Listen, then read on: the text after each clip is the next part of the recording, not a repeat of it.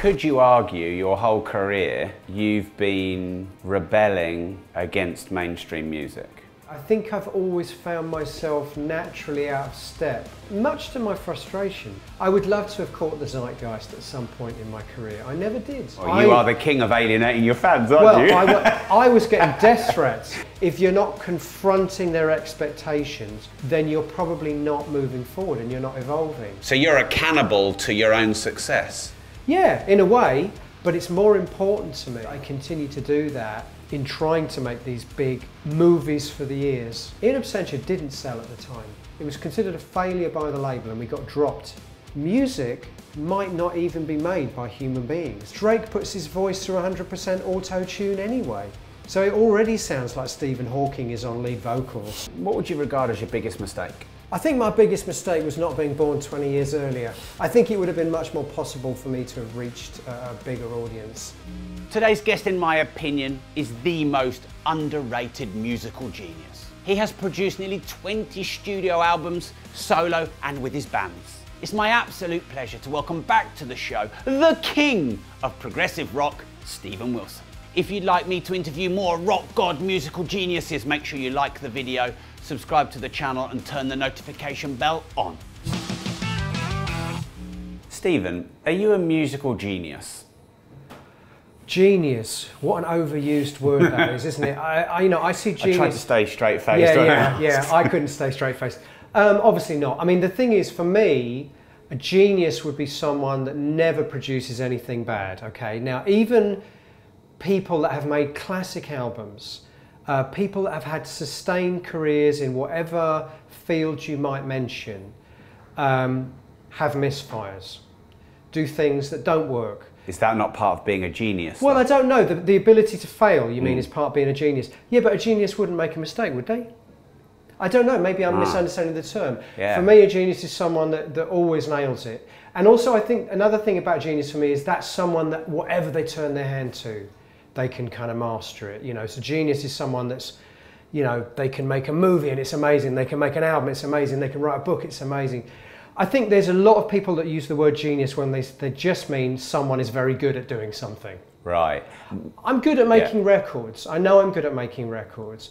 I'm not a particularly good musician, but I have a vision and I can hear something in my head and I know how to get the best out of other people who are arguably more talented than me to realise that vision. And I've been doing pretty much the same thing for 30 years. Started off making not very good records, got better, and now I think I make pretty consistently good records. But to me, that's far from Mozart, maybe a genius. Yeah. But the paradox may exist in what you said about starting by making not very good records. I saw Ed Sheeran, he said, if you want to make good songs, you have to write a lot of shit songs. Yeah. But wouldn't a genius be able to write a great song from the get-go? I don't know, maybe, you know, maybe not. I mean, Mozart could play and write concertos when he was 10, famously. Yeah. That's genius. Someone who's applied themselves to something over a period of time and learned how to do it, got the shit out, got better at it, and ended up being able to do something quite well, or let's say very well. Is that genius? That's not genius to me. There's a very good friend of mine, Robert Fripp from the band King Crimson, and he said to me, very early on, after we first met for the first time, we were working on remixing one of his early classic albums. In fact, it was the first King Crimson album, which is considered by many people to be the birth of what's called progressive rock. When it came out in 1969, no one had ever heard anything like it. And he was talking about this notion of genius, because a lot of people say that band that made that record is genius, or the record is genius. And it is. But I really like Robert's take on it, which is genius is not a person or a group of people. It's a spirit that temporarily visits somebody and then moves on to someone else. And his whole take on it was in 1969, the spirit of genius temporarily and momentarily visited King Crimson while they were making that record. And then it left them and it moved on to Pink Floyd, who were making Dark Side of the Moon, and then it left Pink Floyd and moved on to Fleetwood Mac, who were making Rumours. You see my point, or his point, is that genius is this spirit that's, because nobody is infallible, you know, even, as I say, even artists that have made extraordinary works of art have also made things that didn't work, that failed, that were, so would a genius have done that? But I take your point also that a genius has to also learn from their failures, and that's part of it, yeah.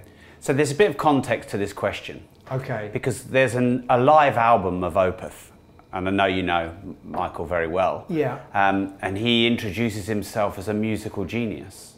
Yeah, but he would have done so with, he would have done so with tongue firmly in cheek. Oh, you think, really? Oh, completely, yeah. Right. That sounds like classic Michael, yeah. But then Blackwater Park for me is that genius album. That is a, well, genius, okay. It's a brilliant, brilliant record. A brilliant record, and arguably a watershed moment, and ironically they made an album called Watershed later on, but it's a watershed moment for a particular approach to extreme metal music. But which was metal music that had a depth in the production and a detail in the musicality and production and the layers that actually hadn't really been there before. Now, I was involved in making that record, so I think what you're talking about is that there's a kind of a perfect storm going on there. Yeah. There's a great songwriter who is ambitious to do something a bit more layered and textured, but doesn't necessarily know how to do it himself, but brings me in to help him realize that vision. Because I'd come from a completely different world of non-metal. I was making sort of psychedelic and progressive and art rock and pop and all.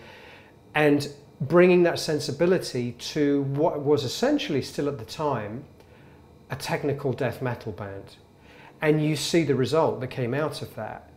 And Blackwater Park, I think in a quiet way, changed music, because no one really had made an extreme metal album with that amount of complexity in terms of the production, the sound design, and the layering. It was almost like Pink Floyd had made an extreme metal album. And actually, that hadn't really existed before that.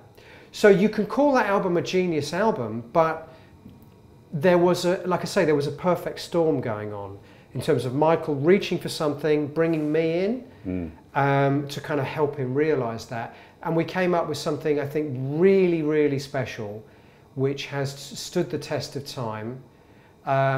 Michael doesn't think he's a musical genius. It's just I'd never heard someone introduce themselves as a musical genius ever before. I figured there would have been some... He's an extremely humble... Yeah. I mean, he's got that Swedish thing with the almost the underachieving thing, you know? Yeah.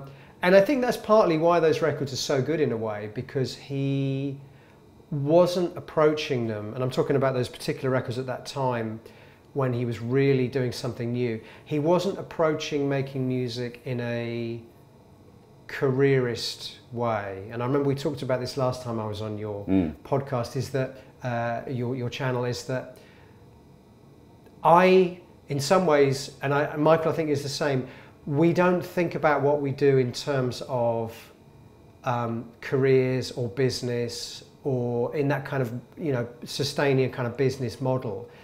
And to me, those are the people that push the envelope and push things forward, because everyone will always tell those people, don't try that, that's never been done before, it won't work. You know, you might not be able to sell it. Yeah, absolutely, you might not be able to sell it, but on the other hand, those are the things that push art forward and push, you know... Yeah, I mean, nearly every song's like 8 to 10 minutes long on that album, isn't it? Yeah, and they're very complicated, and it's not traditional metal. And he's also, Michael is starting to move away from, he's using his clean voice more, which actually I can tell you... Like almost half and half, isn't it? It's almost half and half, and I can tell you there was a lot of kickback against that from the older fans. Of course there would have been. Yeah, to the point that you are the king of alienating your fans, aren't you? I was getting death threats. I was getting death threats on forums from Opeth fans blaming me... Yeah, for taking him away from... For making Opeth sound gay, or whatever it was. You know, you can never... truly, or whatever. Yeah. And I mean, That sounded like a compliment to me, but anyway, obviously they meant it as a negative thing. And I was proud of that. I was proud of that fact that, you know, that these people were getting upset, because I think, as I said to you last time I was on your program, is that if you're not upsetting people, at least if you're not upsetting some of your people, or upsetting is the wrong word, if you're not confronting their expectations, then you're probably not moving forward and you're not evolving. And that's always the hardest thing to do. And I think it almost takes people who don't care about their career. Because it's a risk, and it could be sabotage in a lot of ways. And there are plenty of people that have sabotaged their careers by trying to do something. I always think of Terence Trent D'Arby. Do you remember Terence Trent D'Arby? Yeah, I do. Terence Trent D'Arby, his first album was massive. I mean, he was almost overnight, he was this massive breakthrough star. That first album, The Hardline Accords, he was like the new soul sensation. And then for his second album, he decided he was going to be Prince and make this really arty, experimental, no concessions to commerciality, no concessions to radio. And he thought the industry would go with him. Interesting, you call them concessions. Well, no concessions to being, you know, perfect for radio or perfect for any of these. But what I mean is interesting that you call them concessions. Oh, I see what you're saying. Yeah. Well, they are. As in, I'll give radio that song, and I'll give. Well, I think you've got to feed the beast a bit, haven't you? I think more so than ever before that is the case now. Yeah. Even to the point now where if you want something on radio, you can't even have an intro anymore. You have to be straight in with the vocal. In Musica. That was the point I stopped with Slayer, because it became very clear to me that they were just going to keep doing the same thing over and over and over again. And I've never bought a Slayer record since. Yeah, which is sad in some ways. That makes me sad. Whereas I do check out what Metallica do all the time, but they've actually done some quite wacky career moves. Oh yeah. I remember Tom York saying how proud he was of getting Paranoid Android, because that's what, nearly 6 minutes, that song? Yeah, but that's 25 years, 26 years ago now. Right, yeah. You wouldn't get that on the radio. No, really? No but I think way. he said, I think he felt like you wouldn't have done then. Well, it was an anomaly then. Yeah. Now it's an impossibility. Right, okay. So how long have you got? What? Have you got 3 minutes anymore? You've got about 3 minutes, and you've got to get straight into the vocal. You can't have an intro. I'm talking about commercial radio here. I'm sure there are still rock stations that will play Opeth and stuff like that. But like the radio, the big BBC radio, so Radio 1s, your Radio 2s, if you want to get a track on pop radio, you've got to be straight in with the vocal within the first 5 seconds. You can't have an intro. You can't have any solos. So the days of the great guitar solo, sax solo, whatever it was, you know, remember records having great solos in them. Slayer would have solo 1. Yeah, and solo 2. Well, Slayer, to be fair, had never got a Radio 1 or Radio 2 anyway. But, you know, there were Dire Straits. Yeah. You know, a lot of what Dire Straits was about was the great guitar solos. Yeah. Can't have a guitar solo on the radio anymore. People will lose interest. People will switch over. Right. People won't be engaged. But I bet a lot less music's listened to on the radio now, surely. Well, when I say for radio, you can also consider to be part of that the new radio, which is streaming. Right, and the same rules apply. Pretty much, yeah. Getting on big playlists on major streaming platforms, pop playlists that people will listen to, kind of in the way they used to listen to radio. So you put on a radio station, you put on your favourite channel, and you let them decide what you're going to hear. Yeah. Now it's the same. You'll go to Spotify or whatever, or Tidal or Deezer or whatever, and you'll put on a playlist. When I say you, I'm talking very broadly here. I wouldn't do that. But people who just want music as a background to their yoga or their coffee break or their going to sleep will put on a playlist like music for coffee break or music for yoga. These playlists, in a way, have become the new radio, because people are deciding, you know, tastemakers are deciding what goes in those playlists. A tastemaker is? The people who who work for Spotify. So it's not algorithms. Amazon, also algorithms. Yeah, algorithms. In fact, it's probably more algorithms than people now, isn't it? Yeah. So these playlists are being put together by algorithms or by people to essentially not alienate the people that decide to engage with them. So if you put on music for coffee break, If there's one song that's annoying or irritating to you or has a guitar solo in it that's losing your engagement, that could be a problem for the people that are putting the playlist together. So everything gets market researched into oblivion. Music gets market researched into oblivion. The problem is that music should never be about market research. And that's where the whole kind of, you know, contradiction comes. Creativity versus business. Where does that... Yeah. Well, I've got an Andy Warhol quote in here about that in a moment. So we'll come to that. Okay. So this concession for radio, have you always felt that I've got to give them that? Because I'm fascinated by the word concession. Yeah. Would you like to go, there's no songs in here for radio, there's only songs for me? Not one. I mean, well, this is the Terence Trent D'Arby thing again, isn't it? I mean, he made a record completely for himself, completely fuck you to the record company, the management, the radio stations, and it essentially, it didn't end his career, but it ended the momentum that he had built up through his first album. And that's, you know, that's just one example. It's happened many times over the years with many different artists. The artistic... So sorry to interrupt, is a genius, a musical genius, someone who can do that and stay relevant? I think that's part of it. And this is, in a sense, what people like Bowie and the Beatles were able to pull off time and time and time again. And Radiohead, to be fair. Radiohead, OK Computer, was followed by Kid A. Now, OK Computer was one of the biggest rock albums ever, sold, I don't know, 10 million copies. They were at sort of U2 level of mainstream crossover. What did they follow it with? Fuck you. A massive fuck you. It was. But they pulled it off. Yeah. Because they didn't disappear. They stayed relevant, and arguably they got even more queued up. They might not have got the sales ever again, but I think what they did buy with that album is relevance for the rest of their career. Because now we can do whatever we want. Now we can do whatever we like, because people are almost expecting us to do these weird things now. And that's a trick. I think the Beatles were the first people to really pull that off. Yeah. It's almost like a magic act. Yeah. To be able to pull that off and still manage to have the attention of the world. And I think it's harder now. It was hard in the 60s, it was hard in the 70s, it was hard in the 80s, but now it's almost impossible. Because people have so many things. This is what, you know, you see filmmakers like Christopher Nolan. He's one of the rare people that still pulls off this trick. He makes these weird 3-hour arty films about Oppenheimer and still has massive box office. How do you do that? Yeah. How do you do that? He's one of the only people that can do that. Yeah. Did you watch the Barbie film? Harry wanted me to ask you about this. I haven't seen it yet. What's your verdict? I haven't seen it, but Harry wanted me to... Average, but a lot of people have lost their minds over it. Right. You're not the first person to say that to me. You're not the first person. I've heard a lot of people say it's amazing, and then I've heard increasingly over the last week or so, it's really not that good, and I don't understand why people are losing their mind over it.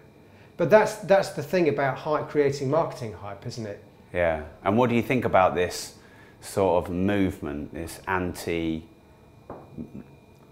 mean, is that an anti-male movement? Is there some It's perceived to be quite a woke film, yeah. So yeah. Yeah, it sounds like it's a perfect opportunity to address sexual politics, isn't it? Making a Barbie film, you know, the ultimate sort of sexist reactionary figure. Yeah. To make a kind of woke film about that, it's almost like a no-brainer, isn't it? Yeah. Because you said earlier, this has really interested me. I found it hilarious, and I might have some kickback for this, but when I was at school, if you did a somewhat metrosexual act, you would be called gay. And you said people were, you know, you made Blackwater Park gay. Well, that was, and were you going to email me to take that bit out? I mean, do you feel like... No, I'm not, because I mean, I think it's clear from my inference that I think that's extremely reactionary and and problematic. But let's just say this is 23 years ago, and the metal community at the time were not the most progressive in terms of their thinking. Yeah. There was still, even then, a lot of macho machismo about the world of metal. It's 23 years ago. And I think metal, even at that time, was still perceived to be very much a testosterone-driven form of music. Maybe still is, compared to a lot of kinds of music anyway, but perhaps less so now. Listen, it was reactionary and pretty unpleasant even then. But things have changed a lot for the good, you know, for the better now. But yes, I think there's always a risk when the pendulum swings too much in the opposite direction. So you get tokenism and wokeism in things like that. But let's be honest, 99% of the whole woke phenomenon is a fantastic thing that's doing a lot of good. I haven't seen the movie yet. I can't comment on it. How does this make you feel, this conversation on how the world's changing? It's about songs now, it's not about albums. It's about 30 seconds of a song or 15 seconds on TikTok rather than a whole song. Am I happy about this? Obviously not.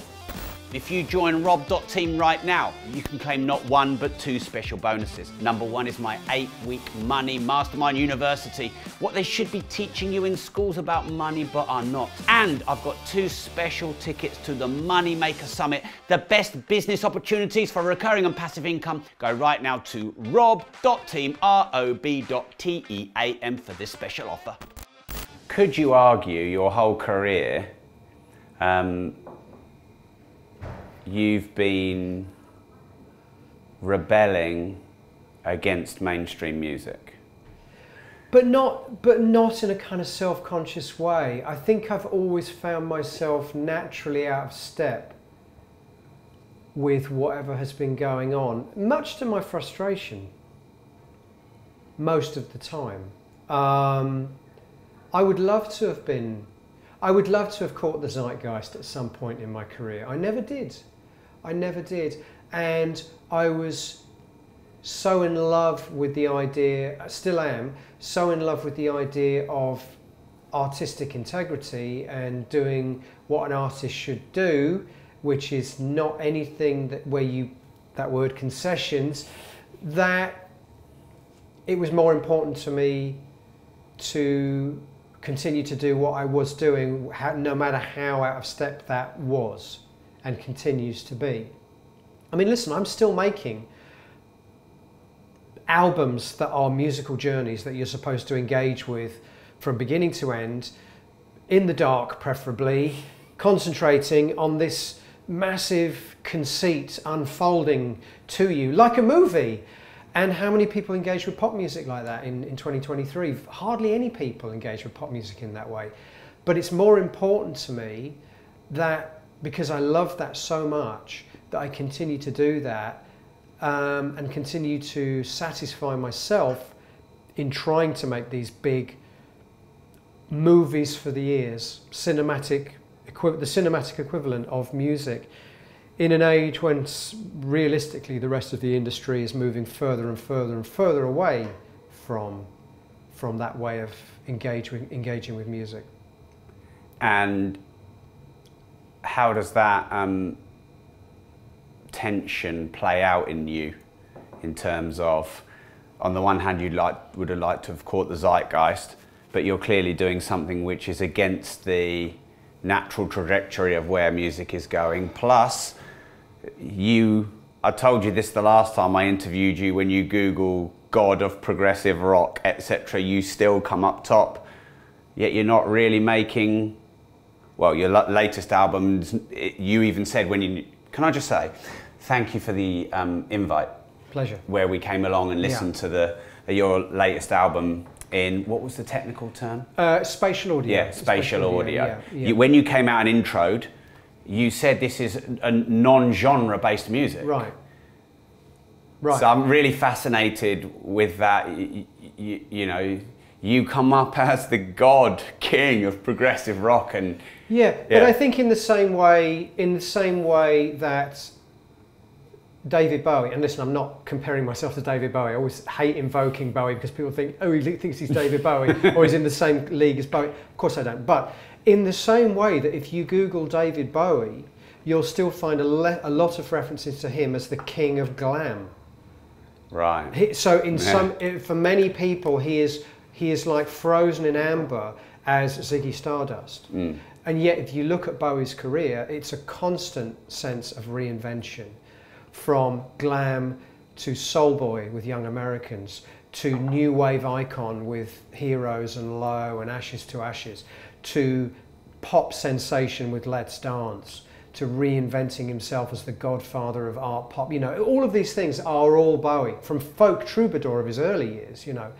And yet, if you Google him, you'll probably find a lot of references to him as the king of glam rock. I mean, I'm guessing now, maybe I'm wrong about that, but I suspect there'll still be a lot of the images will be him as Ziggy with the orange hair and the flash down, and that's only a tiny little part. And maybe that was frustrating to him too. Yes, it's frustrating, but at the same time, it's great to be the god of anything. You know, I'm very flattered if some people think of me as, you know, having reached the pinnacle of anything. Yes, I will argue till I'm blue in the face about the fact that I've done a lot more than that would suggest. And the new album, as I said in this presentation, as you referred to, I made this point of saying the most important thing for me with this album was to make an album that was somehow outside of any notion of genre.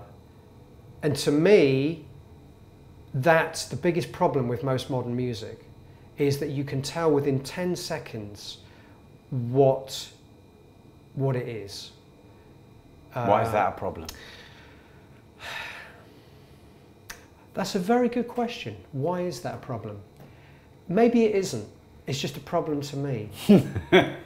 Because I've always responded, I think, the best to artists that somehow created their own musical universe, which had nothing to do with notions of fitting into an existing set of parameters. I mean, this is what your whole program is about, isn't it? Yeah. Most music takes a set of parameters and creates something within those parameters, whether it's death metal, hip hop, country, whatever it is. It basically takes a blueprint and adheres to that blueprint. What's great is when you do get artists like the Beatles in the 60s, like Radiohead in the 90s, like Bowie in the 70s, like Kate Bush and Peter Gabriel in the 80s. There are many other artists that would fit into this category too, that created their own musical universe by constantly wrong-footing people about actually what they were. How do you describe what kind of music the Beatles made? It's Beatles music. How can you describe what music Kate Bush made? It's Kate Bush music. Radiohead, it's kind of alternative indie, but it's not really, because it's also electronic. Yeah, not anymore. It's just Radiohead. It's Tom and Johnny and Radiohead, and this is we recognise the sound when we hear it. But what genre is that? I don't know. I love it. I love the fact that I can't say. I love the fact that I can't say what kind of movie does Christopher Nolan make. He makes movies in different genres. Every movie is like in a different genre, you know. And actually that's interesting, because talking about the movie world, it's much more accepted, I think, to be doing that in the world of cinema than it is in the world of music. If you think of great directors, they'll quite often move from making a horror movie to a thriller, to a rom-com, to a period drama, to a historical drama, and that's okay. It's accepted to do that if you're a director. Imagine doing that if you're a musician. Imagine making a hip-hop album, then a death metal album, then a country and western album. I mean... Have you been trying to do this without obviously doing this? No, I haven't. I mean, not to that extreme, and actually... Obviously, because if you have your solo career in as well as Porcupine Tree, you've got a good variety. I've got a good variety, yeah. I've got a good variety. Yeah. I think the answer to my own question is, if you have a strong enough personality, actually anything you do just ends up being you anyway. So actually, it doesn't matter if Kubrick or Scorsese or Christopher Nolan make a period drama. There's something about it that still just looks like a Kubrick, Scorsese or Christopher Nolan movie. And I think it's also true of musicians that if you have a strong enough personality, it just sounds like you anyway. And so on this album, The Harmony Codex, this new record, which I say is outside of genre, at least I like to think of it outside of genre, it's got all these different styles on it, from ambient to progressive to jazz to pop to electronic to rock. But actually, the result, when you hear the end result, and I know this because people have said to me, that have heard it, what they actually hear really is, oh, it's a Stephen Wilson record. And to me, that's the ultimate aim really, is to be able to do anything and for it to sound like I've created my own little universe, such that people will always recognize my style regardless of having to adhere to any set of parameters or any generic tropes. And most music is made within a set of generic tropes. And I sometimes I wonder what the appeal is to form another death metal group. And there are kids out there now, to this, you know, even today in 2023, there are kids out there forming bands that sound like Slayer or Metallica. And I'm thinking, what's the appeal of doing something that's been a path that's so well trodden by thousands, tens of thousands of bands before you? Is that not maybe the start of them finding out who they are? I'd like to think so. I'd like to think so, because yes. surely we all start with musical influences. Yeah, true. I think, yeah, I mean, I've said this, that you start your career by wearing your influences on your sleeve. Most people do. And then if you... And then hopefully you find your own identity along the way. Right, you transcend. Yeah. You transcend your influence. I hope so. I would like to think some of these very generic bands will eventually, 2, 3, 4 albums down the line, will hit on something that makes them unique. But it's harder these days to even get to 2, 3, 4 albums down the line. Yeah. It's a very short turnaround of bands. But yes, I take your point, yeah. But it's almost like, I think about this a lot. I think one of the ways, obviously, to be original is to find the thing that hasn't been done before. But those things are running out because almost every hybrid, I mean, certainly in musical terms, finding something that hasn't been done before is about finding 2 things that have never been crossed before, or 3 things that have never been crossed before, and crossing them together. And you can do that, but that in itself becomes a bit of a dead end, because then everyone else can go out and imitate that, and you have to find something that will transcend that. And actually, so I think we're back to what I'm talking about before, which is at the end of the day, you have to have a strong personality that will transcend the approach. Do you see what I'm saying? Yeah.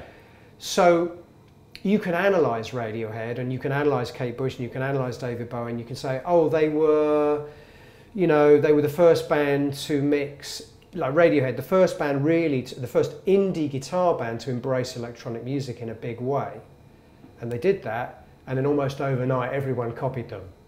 Everyone copied Radiohead. The whole of the first 10 years of the 2000s were people trying to fuse indie music and electronic music. But no one did it as well as Radiohead. Yeah. And it's very interesting to me that that's because it wasn't just about the idea, it was also about the personality and the strength of the songwriting. At the same time, let me ask you this. Do you respect a band like Slayer who churn out the same album every year for the last 20? It's not a matter of whether I respect them, because I do. Any band that made Rain in Blood are deserved of my eternal respect. Yeah. But there is a sense... Because Rammstein have done that, haven't they? They have. Brilliantly. To be fair, that is what most musical acts do. They find a formula and they do tend... Right. And there's nothing wrong with that. AC/DC... The opposite of progressive, isn't it? It's the opposite of progressive, but who said you had to progress? Well, I did, but I'm coming from a very, very personal perspective, which is based on the kind of artists that I grew up feeling were the most magical of all, were the ones that reinvented and progressed. Nobody said, there's no reason why you should have to. AC/DC have never made a record that sounded anything like anything other than like the original AC/DC blueprint. It's an amazing sound. They've been doing it for 50 years. You know what? And their audience is still as passionate and dedicated as ever. And they will always have my respect for that. And Slayer is kind of a little bit like that. And then you have the other side of the coin, whereas a band like Metallica have tried to reinvent themselves. And the metal community can be one of the most conservative and reactionary you could possibly imagine. So when Metallica made their album with Lou Reed, the kickback on that was brutal. And there's a lot of that. Why can't they just keep making Master of Puppets over and over again? They still have that to this day. And that's a shame. That is a shame. Let me ask you this. Let me throw the question back at you. You really like that band. I can see why. It's a very original sound. This is an album they've made, right? This is a track off a new album.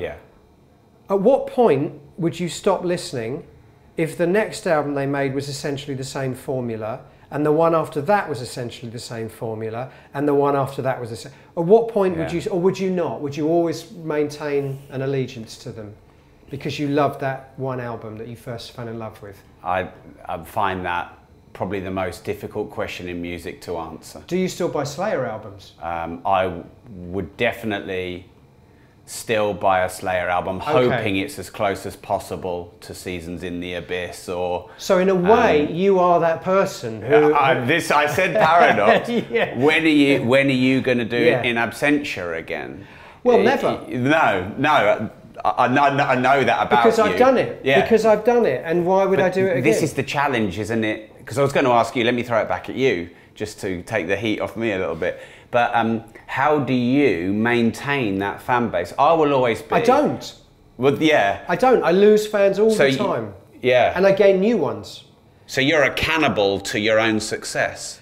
Yeah, in a way. I'm always confronting and disappointing my fans at the same time as some of them are pleasantly surprised, others are very disappointed and drift away, and at the same time as new fans come on board that would never have been interested in absentia, but they like what I'm doing now. They don't like metal, they don't like guitar. So there's a whole element of my audience now that would never listen to the more metal stuff that I've done in the past because they don't like that kind of music. So there is an element of constantly regenerating the audience. The problem of that is it never really builds. The audience kind of maintains an equilibrium. So it's one in, one out, like the old nightclubs. Yeah, exactly. It's almost like being in a boat. Like 2 or 3 people jump out, and and you maintain that equilibrium. So you just about manage to keep yourself afloat because your audience is still there, just about. It's the same number of people, but they're not the same people. And I think that is... But isn't your core fan base someone who appreciates progression, being that you're in a progressive genre? I think probably more so than the audience of Slayer and AC/DC, yes. They've come to expect a little bit more, but there are still plenty of people that would love me to make... Still waiting for an adventure. Yeah, or another Raven that refused to sing, yes. Or something like that. There's plenty of people like that too. We live in hope. Sorry to jump in, it's interesting being a music fan because on the one hand, I'm really excited about where you're going to go and I will always follow you on that journey. I'll always buy a Radiohead album. I always will. I'll always buy your solo or Porcupine Tree. So I'll go with you on that journey.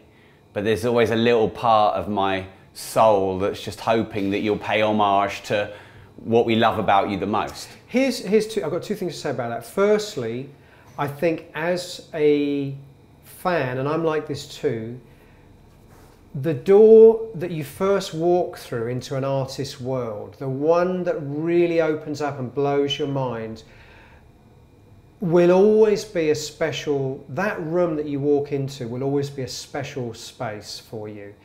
And actually, there is an element that the artist is always doomed to never be able to match up to that in your in your ears or your eyes, because there's something magical about the moment you fall in love with your wife, or the first time. There's something special about that. There's a magic that the first album that made you fall in love with an artist will always hold a unique position, and the artist is doomed never to be able to live up to that with you. Yes. The second thing is, Never thought of it like the that. second thing is, you're absolutely right. There's a complete paradox here, which I suffer from myself with artists. That part of me is always hoping to recapture that moment, and it's always like, why can't they make a record like that one that they made 20 years ago that made me fall in love with them in the first place again? But at the same time, wanting the artists that I follow to surprise me and to progress. So there is a sort of contradiction there always, and I think part of being a fan is holding those two contradictory things in some kind of balance. There are things that you love about an artist that you want to go back to that comfortable space every time with them, but at the same time, what's the point of just buying the same record over and over again every 2 years? When do you stop? Well, you're saying you don't, but with Slayer. But I mean, I bought Rain in Blood when I was a kid. It blew my mind. I bought Seasons in the Abyss. I really like that too. I think there was a point. Diabolos In Musica. That was the point I stopped with Slayer, because it became very clear to me that they were just going to keep doing the same thing over and over and over again. And I've never bought a Slayer record since. Yeah. Which is sad in some ways. That makes me sad. Whereas I do check out what Metallica do all the time, because Metallica have done some quite, regardless of what you think about how successful or not they pulled off the transition, they've actually done some quite wacky career moves and incurred the wrath of their fan base. But that's made me always check out what Metallica will do, because I wonder what they've done now. I've never checked out what Slayer have done since, because I think in my mind I filed it away as they're just going to keep doing the same thing now. There's no need for me to listen to what they do now. Whereas with Metallica, I still feel like I need to check out what they've done. Yeah. And it will always be that way with Radiohead. Yeah. Yeah. Too. So but you're right that there's this kind of inherent contradiction is, well, what's the point of progressing if I just don't like where they've progressed to? Yeah. That's the bit, that never makes sense, really. Yeah. It must be very difficult being an artist and trying to take your fan base with you, keeping them interested in where they found you and taking them on a journey to where you're going. Yeah. Do you ever think about that? All the time, because I don't. Regardless of what people say and what think about me, I'm not going out of my way to upset my fans. I'm really not. You're giving it a good go. But I'm really not trying. I want them to like it. Of course I do. Of course I want them to like it. But at the same time, I have to stay true to myself, and I have to feel like there's a point to me making another record. And to just make a facsimile of something I've already done holds no interest to me. And I can't quite understand why it would hold any interest to my fans either. But of course it does. The rational part of me understands exactly why it does. To me, I think it all comes back to the Beatles. The Beatles are, and always will be, the touchstone by which all other pop music is measured. At least certainly if you come from the tradition of rock music, the Beatles are the standard by which all other rock music is measured. And when you look at the transitions the Beatles went through in an incredibly short period of time, about half the time it takes Tool to make one record. The Beatles formed, changed the world, and I don't say that lightly. They changed the world because their music impacted everything. Youth culture was affected and changed by the Beatles.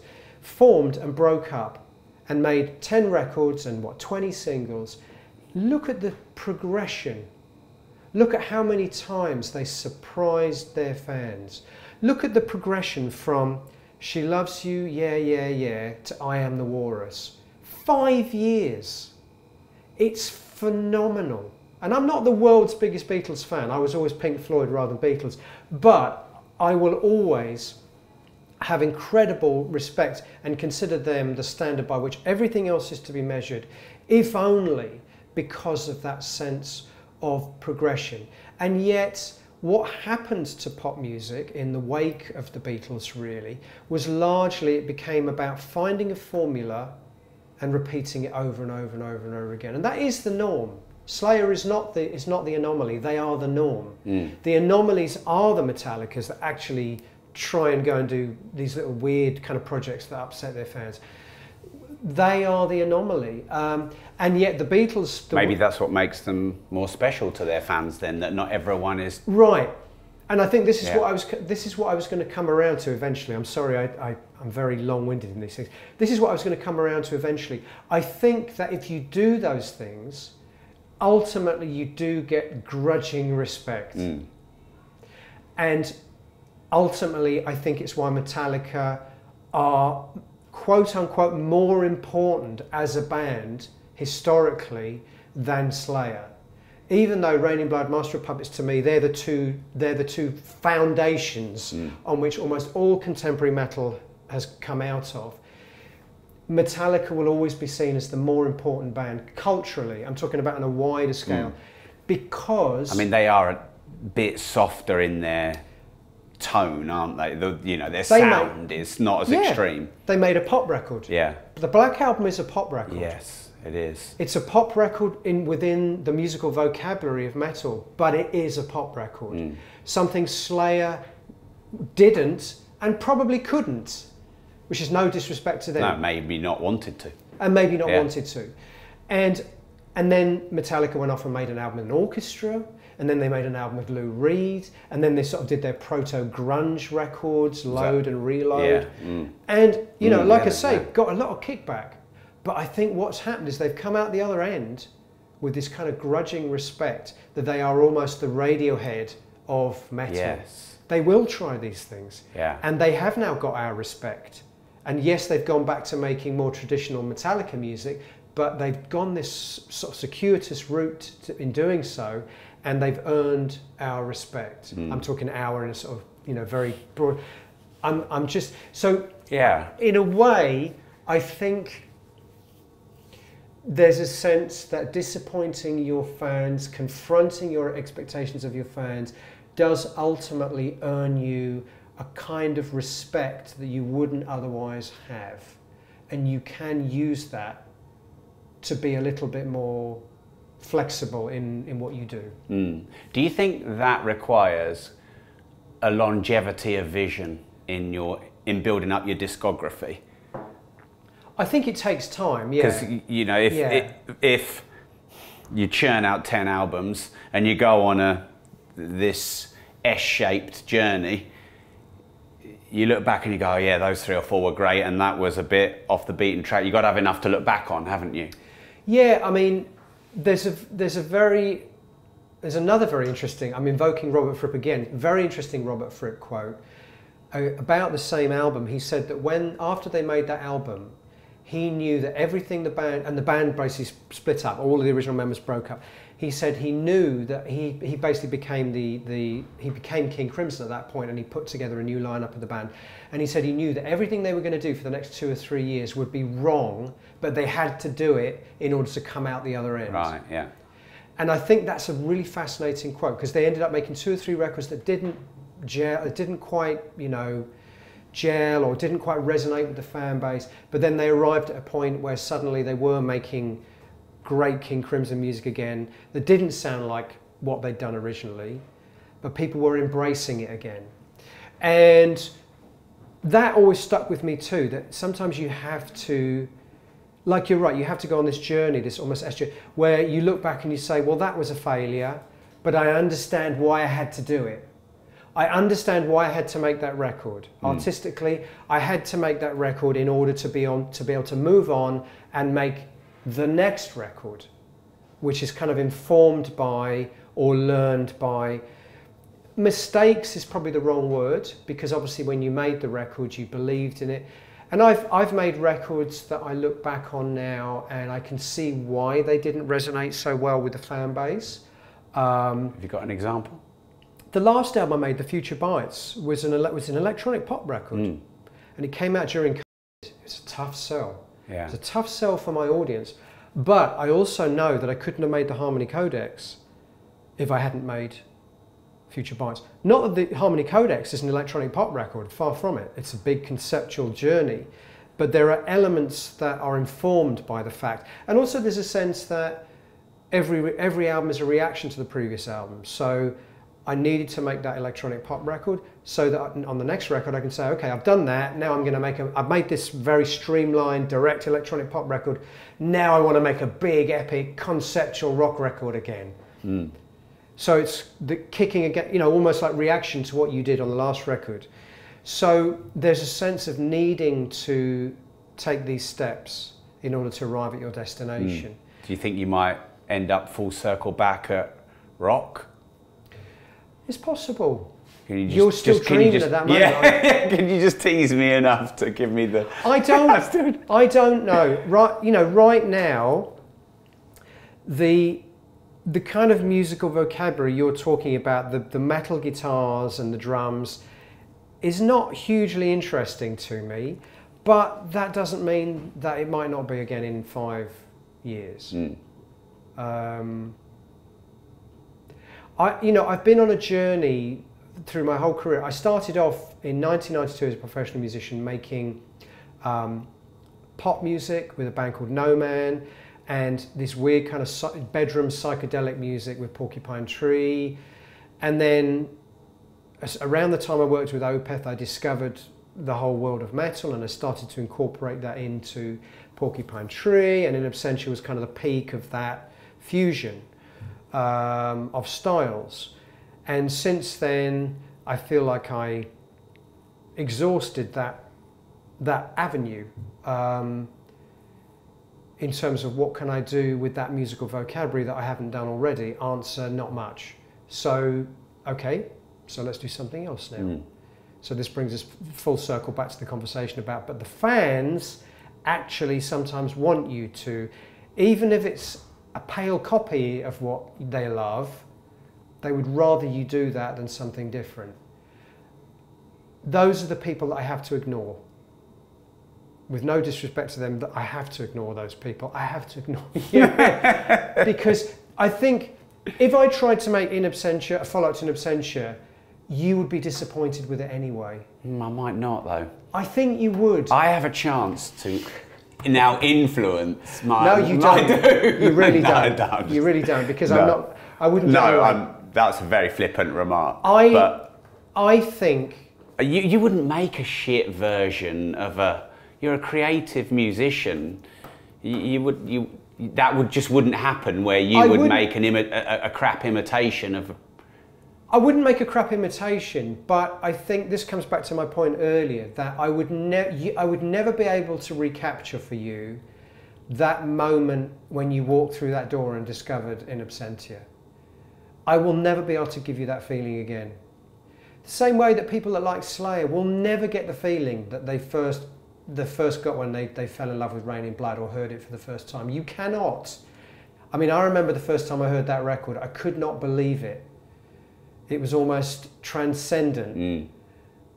No one has ever been able to recapture that feeling, including Slayer. Yeah, you've been trying for 20 years. Oh, who've been trying. And not only them, thousands of other bands as well have imitated that blueprint. There's like a wave of sadness that's just come over me in this moment. But embrace it as a good thing. Yeah, I think I can.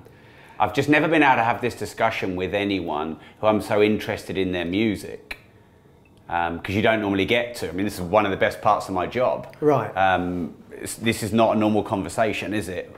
Most people who are into their bands don't get to have this conversation. Exactly. I mean, thinking this deeply about music is actually quite an unfashionable thing to do these days. It is. Because music has moved increasingly to being very much a peripheral thing in most people. People still love music, don't get me wrong, but it's much more of a peripheral thing in their life.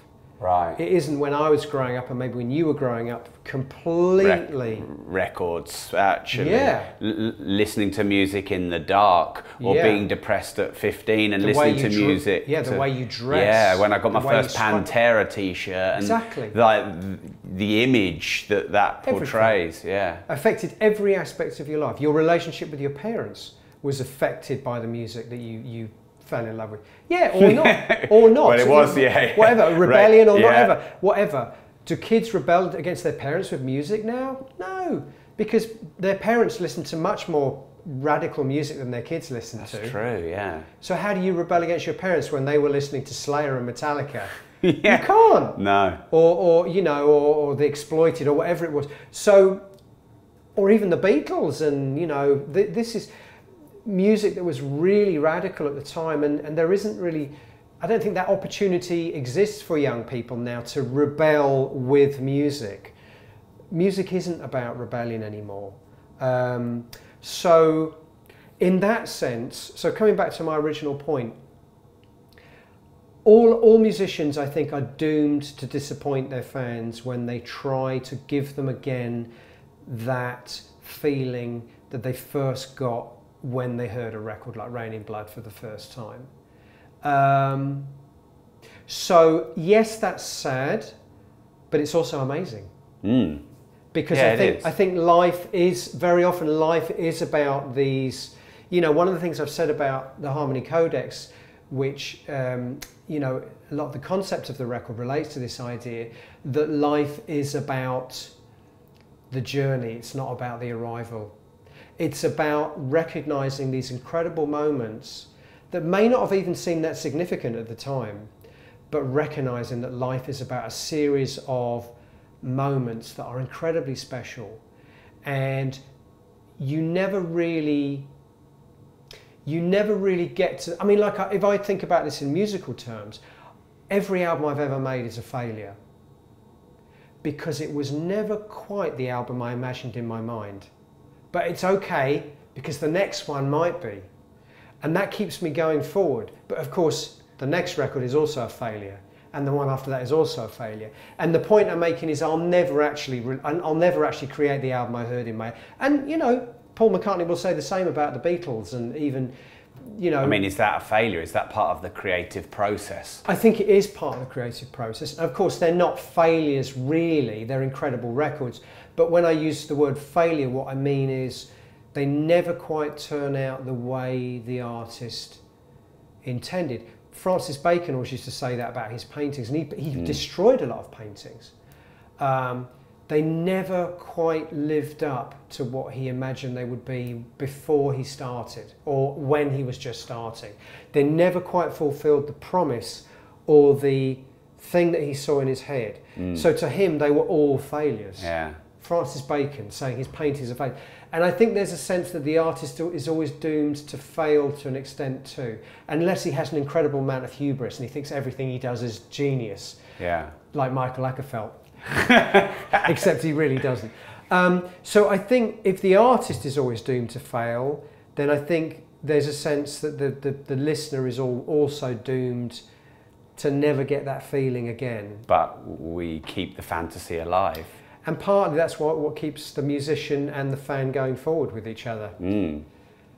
Yeah, I'd never thought of it like that. I imagine, because like, I'm personally not as keen where Radiohead went in their last album, but I imagine they picked up quite a new fan base from that album. And actually, for me, a sign of a good band or musician, feel free to correct me if I'm wrong, is a few listens and then songs grow on you. Yeah, absolutely. So some of your albums really, like, especially a lot of your songs are constructed whereby the first minute and a half is very different to the second minute and a half.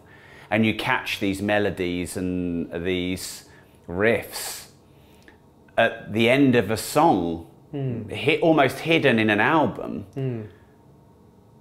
And I think that's music that stays with you the longest, is sometimes music that was hardest for you to enjoy.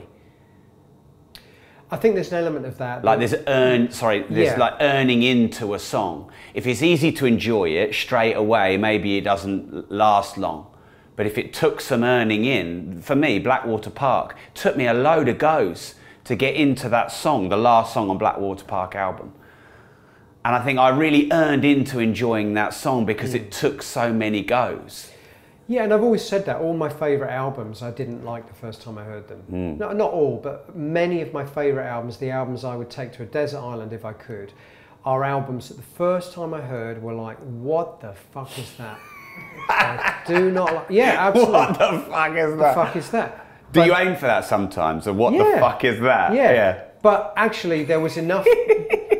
There was enough about it that made me curious to go back and listen a second time. And then I'm like, okay, I can see maybe here. And then a third, fourth, and you're right, fifth, sixth time, maybe then it clicks, maybe the 10th time it clicks. Yeah. But this is why music like that is so out of step with 2023. Because there's no commercialization, you can't get it out there. Well, it's not only that, I think in terms of generally people's attention span is shorter, including my own, I'm not excluding myself. People have so much more in their lives. There's a proliferation of music, there's a proliferation of TV, there's a proliferation of movies. So distracted all the time on social media. Social media, yeah. So how do you get someone to listen to something the second time when they didn't even like it the first time? Why should they? There's 120,000 songs being added to Spotify every day. Why should people go back and listen to something they didn't even like? Go back and listen to it a second time. Why should I? There's a million other things I can go and listen to. And so that's the difference between a record that you paid money for, that you felt invested in. Yeah, I paid money for this bloody record. I'm definitely going to listen to it again. Yeah. There's a difference, and that's part of the issue with music now. Is it's so easy to move on to the next thing if it doesn't connect with you instantly within 30 seconds. I mean, one of the things record companies and marketing people say to you, and I'm sure you have this thing in your business enterprises too, is you've got to count on having people's attention online for about 30 seconds. So if you're making a video or a song, imagine that getting into your mindset. Oh, I've got to get people engaged in 30 seconds.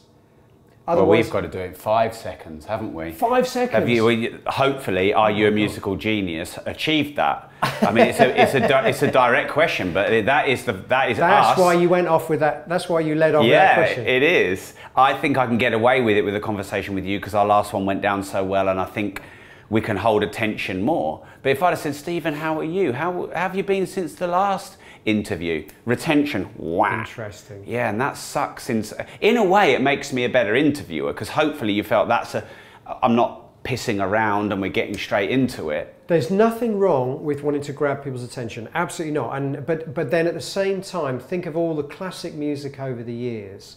And there are many pieces of music, like always think of Shine On You Crazy Diamond by Pink Floyd, which starts off with a minute fading in of just a chord. Before you hear anything else. Shine On You Crazy Diamond, one of the most iconic classic rock tracks of all time. Yeah. A minute of a chord fading in.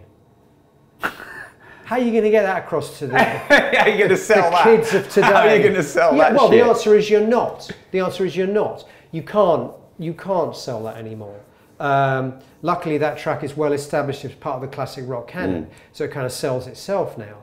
But if you came out with that as a new song, and you had to make a video for that, the first minute is a chord fading in. Imagine what the social media and marketing specialists would say to you when you came in with that. And I have these discussions all the time. And I understand the problems. And I will do my best to kind of circumnavigate these problems and sell myself without compromising. Well, that's not true. I do compromise. I have to. But I compromise within parameters that I feel comfortable with. I'm not going to edit my song down to a 3-minute song if it's a 12-minute song. In fact, one of the songs we're releasing from the new record up front is an 11-minute piece of music called Impossible Tightrope, and we've made an 11-minute video and there's no edits in it. And I'm saying, fuck it, let's just release it like that. Wow, is that out now? No, it's going to be the second single from the album. The first single has been like a 4-minute song. The second single, which is coming out literally within 3 days of the second, is a 11-minute, predominantly instrumental piece with a full-length video. And I'm like, fuck it, let's not underestimate people's intelligence. Let's not underestimate people's attention spans. And it could be a complete failed experiment. It could be my Terence Trent D'Arby sophomore album experience. But, you know, part of me thinks there's got to be people out there that still want to engage with music on a deeper level. Oh, well, I know there are. I know there are people out there. You can drive yourself crazy thinking about all these things. Yeah. Drive yourself crazy. I mean, as if it's not difficult enough to be a creative thinker and have all these paradoxes, but you add to it commercialization, which we'll talk about in a moment, and then, yeah, grabbing people's attention. I imagine that's, yeah. And I mean, some might say first world problems. Well, they are first world problems. Yeah. I mean, I'm lucky, to talk about first world problems, I'm lucky in the sense I don't have to worry about monetizing my career anymore. Is that because you've been good with money in the past, or? I've been good with money, and I've been very fortunate. I started in the music industry in the early 90s when it was still possible to create a solid fan base, to create a back catalogue over a period of time which ticks over very nicely. I've been very fortunate to get into the world of remixing classic albums for the, you know, Atmos and whatever it is. Right. And I've had a very good career. Without being a mainstream figure, I've been very fortunate to have a very successful career. Not very, but let's just say sustaining career. So if you didn't want to write any more music, I'm fine. You're okay. I'm fine. Yeah. And I don't underestimate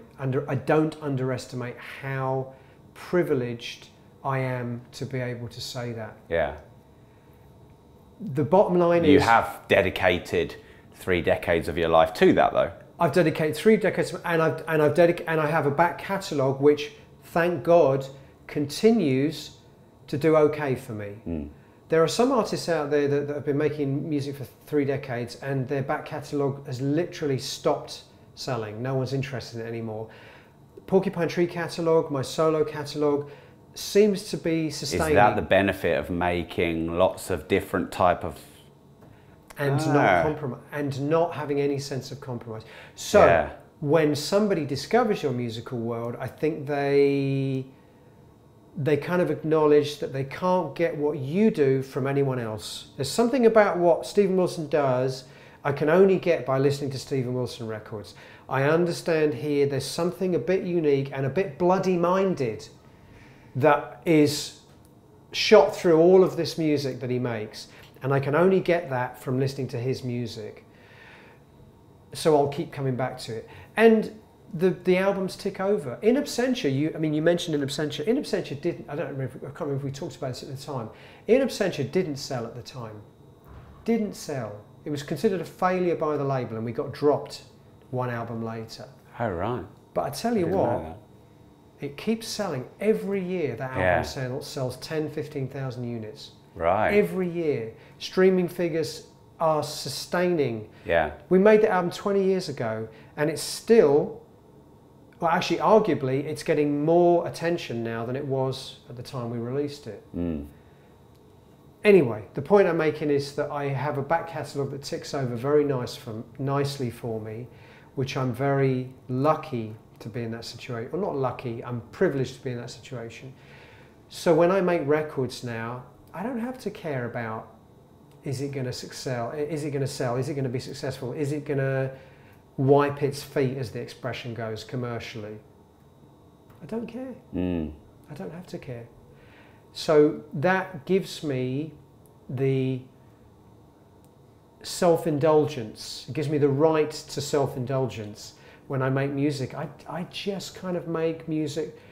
Again, I'm not making music just for me. I'm very much aware that I want to make records that are going to touch people and blow people away. But I don't want to make them just to please the expectations of those people. I want to make them to please the expectations of them, but also me. And that means I have to do something that excites me, that motivates me to go to the studio every day. And that means not the same shit I was doing 20 years ago or 5 years ago. Do you ever go through this cycle? Because I've just finished my 19th book. Wow. And congratulations. Thank you. And I go through this process of, and this is, I used to be an artist as well for a few years before I made it as an entrepreneur. And I tend to go through this cycle of, this piece of work I'm doing is really good. This is a disruptive art form. My current book is Money Matrix. That's the title. And then I look back on it a year or two later, and I'm relatively disgusted with the work. I've gone through every single book I've written. I'm like, I'm really enjoying writing this book. This is a groundbreaking book. And then I look back on it and I'm like, ugh. The earlier books that you wrote? Everything. It's a cycle. I did it with all of my art when I was an artist. I look at, my style of writing, So you know exactly what I'm talking about. You know exactly what I'm talking about. That everything and also what I bet you have, I mean, I don't know this for sure, but I'm guessing you have fans of your books and what you do that will always say, he's never done anything as good as that book he wrote 20 years ago. Yeah, Money and Life Leverage are the two. So that's your in absentias. Yeah. Those are your in absentias. Or in some of your fans, that becomes what in absentia is to you, with me. You have fans who always think those two books. See, I even feel dirty and disrespectful to, the hundreds of thousands of people who've bought my books to say I look back on that book and think, ugh. So you know what I'm talking about. And I don't look back on an absentia. Why do you think we're doing a second round? I don't look back on an absentia and go, ugh. In fact, I'm very proud of that record. It's one of the best records I've ever made. But at the same time, I think I've made lots of records since then that I would consider to just be on the same level. And it frustrates me if other people don't see it that way too. So again, we're back to that whole weird kind of contract that you have, your fans, a relationship that you have with your fans. So you understand what I'm talking about. Anybody that has a continuum of work has to deal with this phenomenon of there will always be something in your back catalogue for whatever reason, and you don't quite understand why yourself often, is the one that seemed to resonate with the most people, and you don't quite know why, and you're actually on a kick into nothing if you try to recreate it, and you're on a kick into nothing if you don't try to recreate it. And you almost just have to accept it. So when I wrote probably I would say probably my best book, it's called Money. Know More, Make More, Give More. And after that, I wanted to express myself a bit more freely on my creative journey, because I think being an entrepreneur is just more than making money. It's about overcoming procrastination. Sure. Yeah. So I wrote Start Now, Get Perfect Later, and it's about valuing yourself. So I wrote I'm Worth More. And it's about taking opportunity. So I wrote Opportunity, because I felt like it's not just about money and commercialism, it's about all these things. I've been an entrepreneur nearly 20 years. And now I'm like, damn, if I'd have written 7 money books, forget Robert Kiyosaki, everyone will be talking about me. I'd be the money guy. Mm. So now I'm planning to write a series of money books. But are you doing that because you think that's what the market will respond to best, or because you have a passion to write about that subject again? If you're just doing it because you're thinking, oh, nobody wants these other books, I better go back to doing that shit I was doing at the beginning. Because this is the whole conversation again, back to in absentia, you wanting in absentia. Are you doing it because you feel like you have more to say on that subject? I mean, there's never enough to say about money, I guess, is there anyway? But no, and that's one of the reasons why I want to write a series, not just a book, because I think it's a subject that needs a series, not a book. And the whole and it's constantly changing anyway, isn't it? As a topic, it's constantly changing. Yeah. And I haven't written a money book since 2018, and think of the world post-COVID, post-lockdown, high inflation, etc. Yeah. Do I want to write a book that has a big market and sells to a load of people? I absolutely do.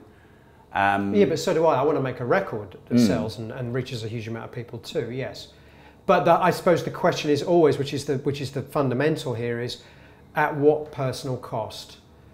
And if you are the kind of person that feels somehow, you mentioned that you feel dirty. If I felt dirty just doing something, but didn't it? I loved it at the time. It's looking back. I think it's something that I don't like about looking back at... But that's different. Yeah, you're looking back. You feel dirty because you feel like you could do it so much better. Yes, now. Yeah. I look at that. I look at certain styles of writing or ways I quote or reference, and I'm just a bit like, oh, that's just a bit. Whereas my style is so much more. Whereas I think if I made a record now that sounded like one of my old records, I would feel dirty because I was trying to recapture something that wasn't necessarily what my natural artistic intentions would have me do, but because it had been the most successful. And and you see this time and time again in the music industry. Think of all the artists that have ended up essentially, after years and years and years and years of trying to do different things, ended up making Bat Out of Hell Part 2 or Tubular Bells Part 3. It's happened a lot in the music industry. Those artists, the Meat Loafs and the Mike Oldfields, they've tried to make other records. They've tried to get away from this brand that's been so massive for them. So massive that in a sense it's overshadowed everything else they've ever tried to do. And so they've ultimately come back and, well, fuck you then, if that's all you want. I'm just going that's why we ended up with Tubular Bells Part 2, 20 years after Tubular Bells. And then he made Tubular Bells Part 3, and then he made the Millennium Bell. Yeah. And then Bat Out of Hell Part 2 and Bat Out of Hell Part 3. It's sad in a way. Part of it is sad that after trying to move on, these artists they did get to the point where they said, well, sod it then. I'm just going to make Part 2 of that thing that you all loved I did 30 years ago. It's almost like I'm throwing in the towel. I'm just going to acknowledge that you didn't really want. It happens in the movie industry too. Of course it does, doesn't it? At the end of the day, directors go back and make Train Spotting Part 2 or whatever it is, And the reality. How do you know if it's a success unless you scratch the itch, though? Well, but the answer to your question is from the results that none of these sequels, none of them were ever as iconic or successul as the original. And that's not to say that they weren't successful. Bat Out of Hell Part 2 was massive. Yeah, just wasn't Part 1. That bloody, I'll do anything for love, but I won't do that, was massive. But the bottom line is Bat Out of Hell is still the album that continues to sell thousands of copies every month, whereas Bat Out of Hell Part 2 is largely a forgotten part of his catalogue. Yeah. The same with Tubular Bells Part 2. So, I don't know. Trainspotting Part 2 it was successful, but it's never going to replace. Trainspotting will always be the iconic movie. Will always be. It's the commercial world that pushes you towards making the sequel, not the artistic intention, I think. Right. And something I'm addressing currently in my in Money Matrix is the paradox of business and art. So Andy Warhol says that being good in business is the most fascinating kind of art. So how do you balance the creative and the commercial? And is there a way to see the commercial as creative? So I'll give you an example. Do you remember when Radiohead launched their album where you could choose how much you paid? I think it was a bit of a fuck you to the label because I think they'd moved on from the label and now they're like, we're free. Yeah. And I just looked at that and thought, that's really creative. And I think they did well commercially out of it. I think that there was you'd have to do your research, anyone listening, but I'm pretty sure the average person paid about the same as they would have for a CD or a vinyl. I can tell you because I know 90% of people paid nothing. 90% of people paid nothing. That disgusts me as a fan. Yeah, me too. And no one ever did it again, did they? And there's a reason no one ever did it again. Because it fucking didn't work. 90% of people paid nothing. Yeah. Yeah, and this is part of the problem. Right. How do you know that? Because I'm in the music industry, Rob. Okay? Yeah, right. Give me a bit more. Come on. I speak to people that know. I spoke to people that worked on the campaign. Right. I know. So I put like 25 quid when I didn't have a lot of money into that, when I could have got the CD for £1. Good for you. Yeah. Good for you. 90% of people had no conscience about it at all. And I think that's the problem, is that we are now in an era where music is free. It shouldn't be, but it is. We're now... Well, it's your version of intellectual property, isn't it? Well, we're living in a world... Well, that's a whole other world. We should talk about that. Okay. AI. We should talk about AI now and how that's going to affect music, because that's going to completely shake it up again. Right. We're in a generation now that have grown up in a world where music is free. You don't pay for music. You don't pay for music. Why would I pay for music? Now we're in a world that's about to transition again, where music might not even be made by human beings. It might become, I'm not talking about all music, but generic forms of music. Techno music. It's very easy to program AI to make generic techno music. So why would anybody pay a human being to make techno music? We're not a million miles away. In fact, I think this is going to happen in probably the next 5 years. We're not a million miles away from you being able to come home from your busy day at the office and say to your computer, your Alexa, or whatever the equivalent is, Alexa, please, I would like a piece of music in the style of Porcupine Tree's In Absentia or Opeth's Blackwater Park, but I want it sung by Freddie Mercury, and I want it to be a happy song about moving to Mexico. And the AI will create that for you in real time. It will be a bespoke piece of music just for you, that's created in real time with an artificial model of Freddie's voice, but sounding like a very convincing outtake from Blackwater Park or In Absentia, and the lyrics will be a joyous song about moving to Mexico. It's going to happen. It's going to happen.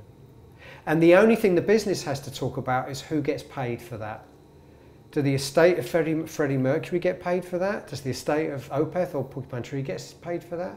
And this is a whole can of worms opening up now in the music industry about who gets paid for what, because they know it's coming. They know it's coming.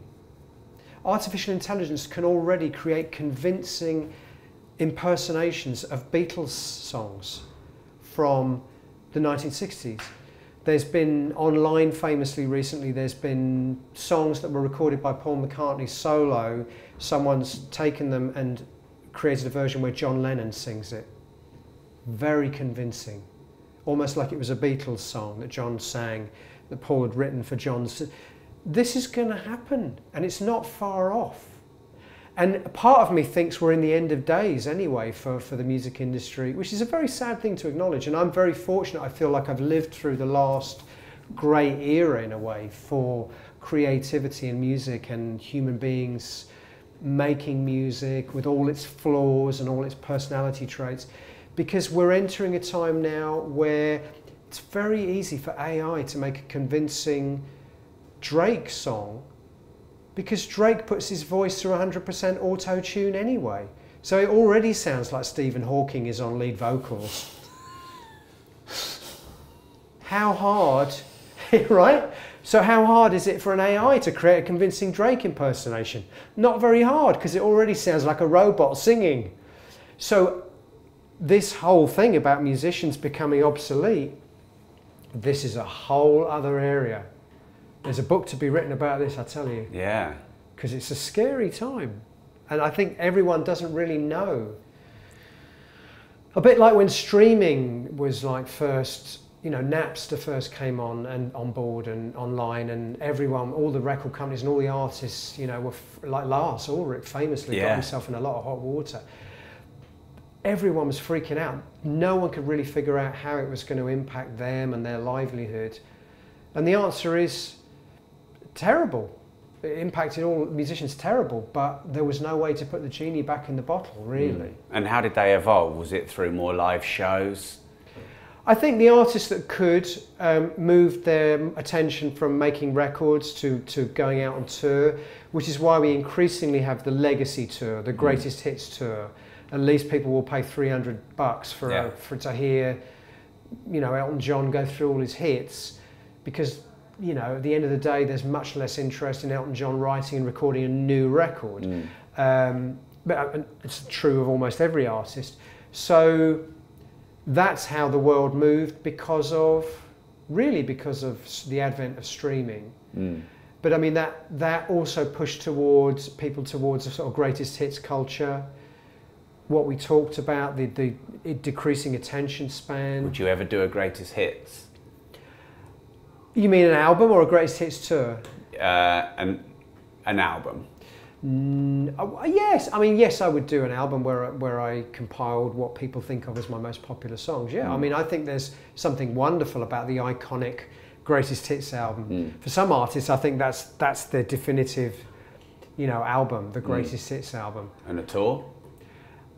No, I would have no interest in just going out and playing what for people perceive of as my most popular songs. No, I'm too bloody minded.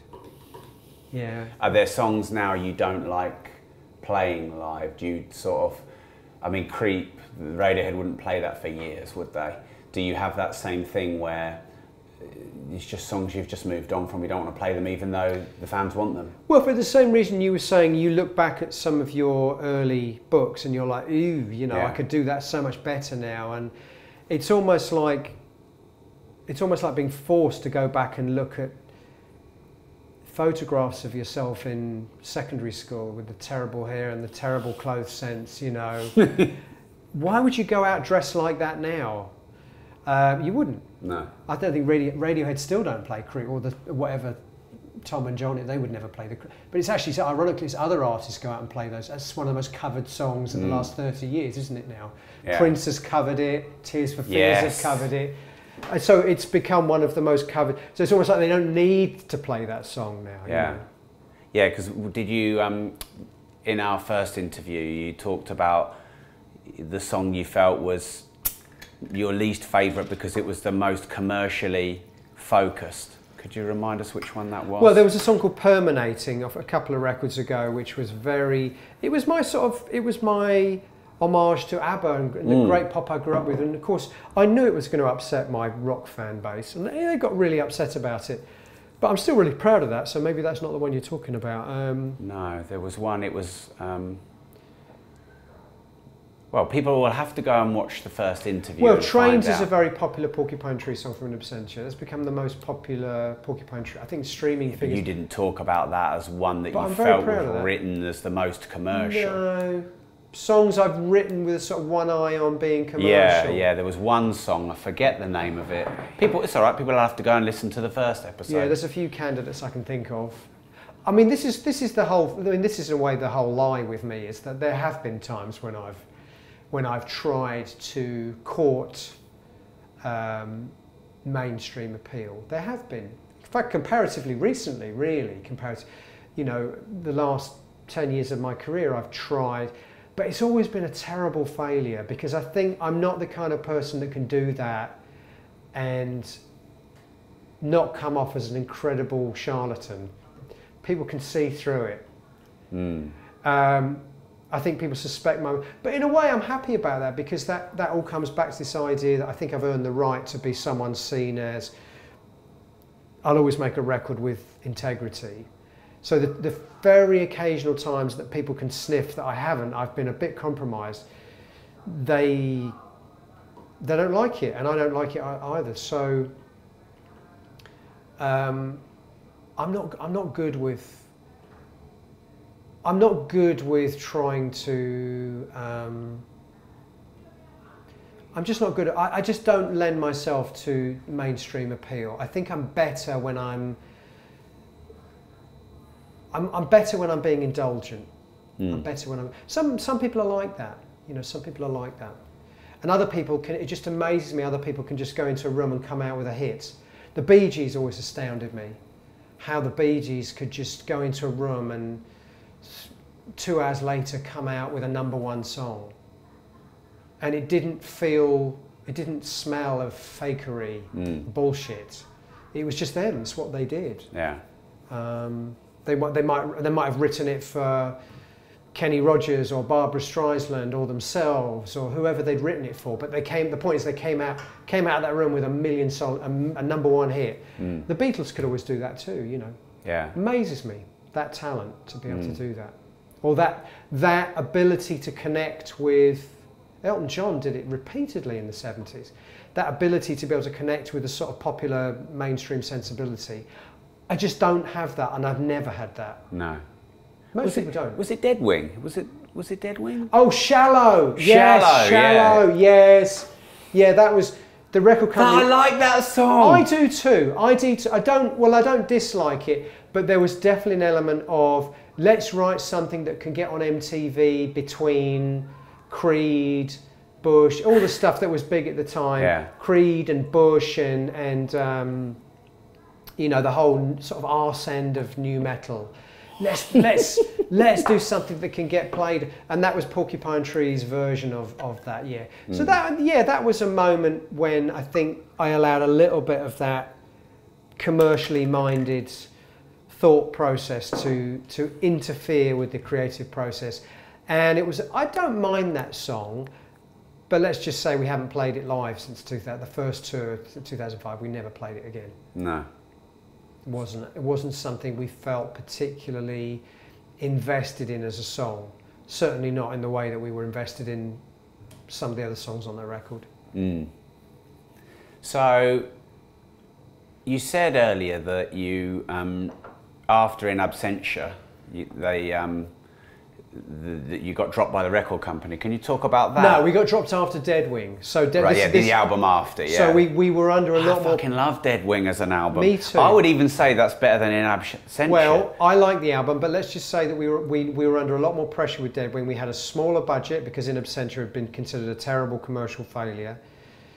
We made Dead Wing on a smaller budget. We were under more pressure to come up with a song like Shallow, which I thought we'd had on the first album. Blackest Eyes I thought could have been. Anyway, Shallow felt like a slightly more, dare I say it, shallower song. Anyway, we made that record and it was similarly not really, it didn't do anything more than In Absentia had done, so we got dropped. So we got the second shot, but the second shot was like on a much lower sense of investment from the record company, both financially and emotionally. They weren't as invested in it at all, and we could feel that. So we knew what was coming. And how did the career evolve, moving on beyond being dropped? Because what is there? Do you end up with a sense of more freedom now that you've been dropped and you can move on from the commercial restraints? Do you have a bit more freedom now? We had a much more pleasant time. We moved to Roadrunner, which was a more metal-y, a metal-orientated label, and we liked the people more. We felt more at home. We weren't competing with the label, for, you know, trying to get their attention on us rather than on Kid Rock or Matchbox 20, which was always the problem we had at where we were with the label we were on in the US, Warner's, for In Absentia and Dead Wing. We were suddenly on a label where we felt more at home. We felt that people understood the music more. We continued to make two more records. We made which ones were they? Fear of a Blank Planet, which is a great record. Love that album. One of my favourite records that I've made. And then The Incident, which I don't love. I think it was the sound of the band beginning to run on empty, and we stopped. Sorry, which one you thought The ran Incident. The Incident was the last one. And then we stopped. That's one of the, sorry to jump in, The Incident is an album that has a lot of songs that grow on you, especially through the sort of, the middle to back end, discovering songs. I think it's a good record. I don't feel it's anywhere near as good as In Absentia, Dead Wing or Fear of a Blank Planet. To me, it was the sound of, and I speak for myself here, although I know the other guys feel the same. To me, it was the beginning of me just being bored with the metal vocabulary. Right. How many songs can you really write with the metal guitar sound and the clicky bass drum and I kind of felt like been there, done that, now I want to do something else. And I can hear that when I hear the record. I can hear that I'm slightly struggling to, which is why we stopped at that point. And what was your first solo album? Insurgentes, which was a Mexican word meaning insurgents. And that was a completely different kind of record. That was almost like a shoegaze I was sort of inspired by a lot of the sort of post-punk music I'd grown up with, and it was a completely different thing. Yeah. Quite a discography you've built. Well, you're building. Yeah. Yeah. Yeah. I think that's the thing. I look back at all these records, and I see it as a oeuvre. You look at this body of work as a continuum of music or whatever, of art, and fans can have different points in that continuum that they like better than the other parts. But if you're an interesting enough artist, they'll still go with you on this journey where they know some things are going to appeal more than others, but they respect your right to make the album that they didn't really like. They respect your right to do something that didn't perhaps resonate with them as well as the previous album, or, and this is the key, or the next album. So I didn't like that one, but you know what? Give next one a go. I'm definitely I respect his right to have made it, and I respect the fact that he's going to do something different again with the next one. And I have enough respect that I'm going to listen to it. And this is where the conversation comes about, again, the Slayer thing or the AC/DC thing. At which point do you stop and never return? Because you know, essentially, that they are never going to do anything different. And I guess I'd rather be, with all the pitfalls and all the problems that it has as a career approach, I'd rather be that first artist that kind of keeps disappointing their fans because they didn't do the same or they didn't do what they expected, but at least the fan has enough knowledge about you and faith in you to know that the next thing might recapture their love of you. And seeing as you opened the Pandora's box of AI, I've got on here to ask you about the future of music and someone wanting to come into be a musician now, being how different it is from when you started. Let's bring those together. How does a musician get paid fairly? And what is the new musician with AI? These are really good questions, and I don't have any answers. I'm asking myself these questions all the time at the moment. It does feel like one of those moments when everything is about to change, probably for the worse, in terms of making a livelihood from music. I don't quite know how musicians will fit into this brave new world, except I still think there will always be a place for, and this comes back to our conversation about making music which exists outside of genre. AI will find it relatively easy to create generic music. It will find it much harder to create music that somehow thinks outside of the box and does the unexpected. So to me, that's where you'd be better placed as someone who's created their own kind of sound. Although, again, AI can probably analyze anything and eventually come up with an impersonation of it. But if you're always moving, it's harder, isn't it? It's a moving target. It's a moving target. Well, I'm like that today, but I'm going to be like this tomorrow. Copy that, you fucker.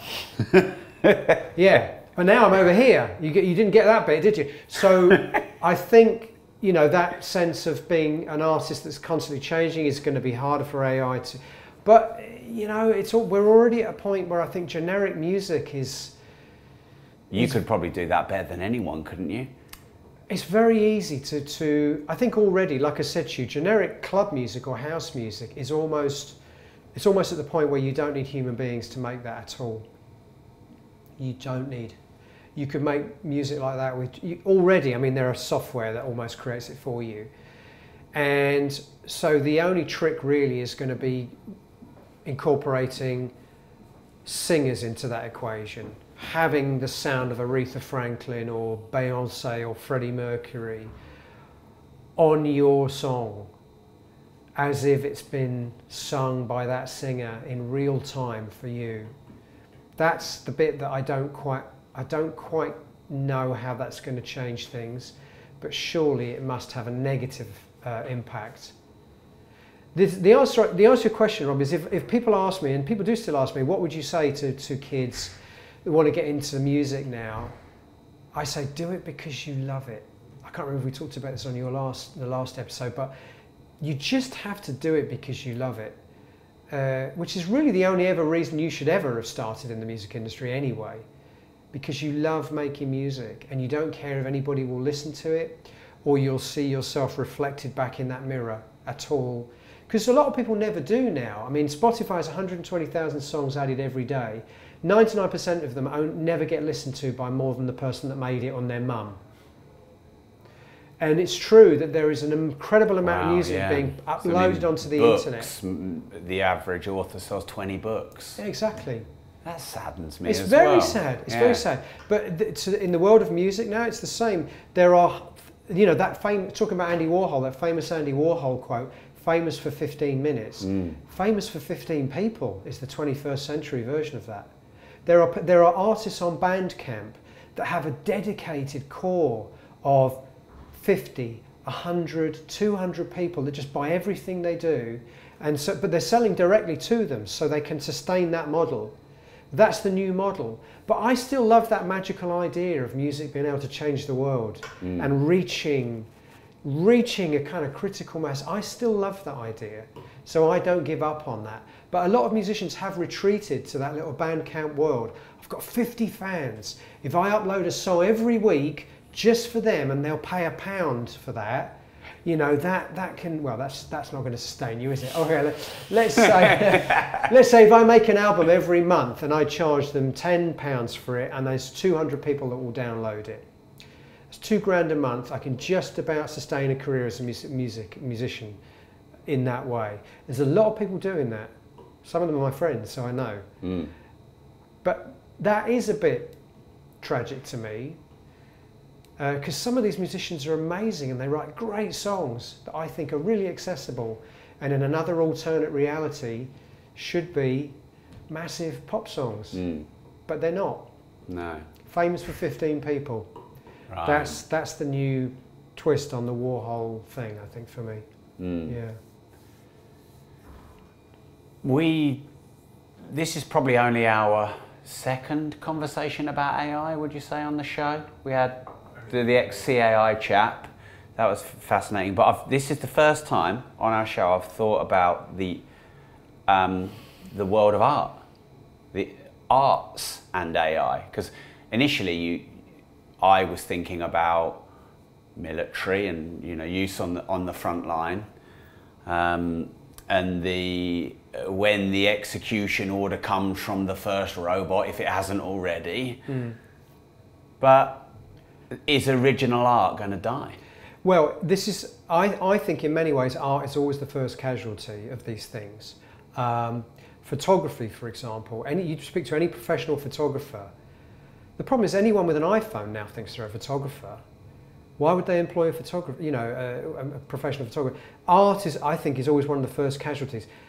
The world of cinema or TV, do you think the fact that some of these great actors of our generation, you know, the Harrison Fords, who famously has just been a youthful version of himself, has been in the last movie, do you think the fact that when Harrison Ford or Tom Hanks pass away, there's not going to be any more Harrison Ford or Tom Hanks movies? Of course there is.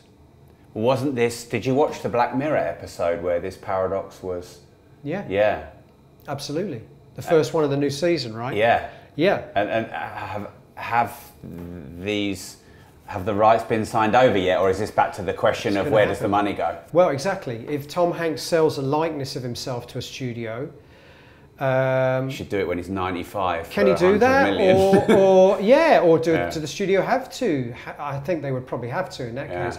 I think there are lots of conversations here about, you know, likeness, but these things have always existed in the world. You know, I mean, like Tom Waits famously sued a commercial. I think it was a commercial for a beer or something, where they had, this is going back 30, 40 years now, where they had completely appropriated his whole style and sound. It wasn't a Tom Waits song, but anybody that listening to it would be forgiven for thinking it was an unreleased Tom Waits song.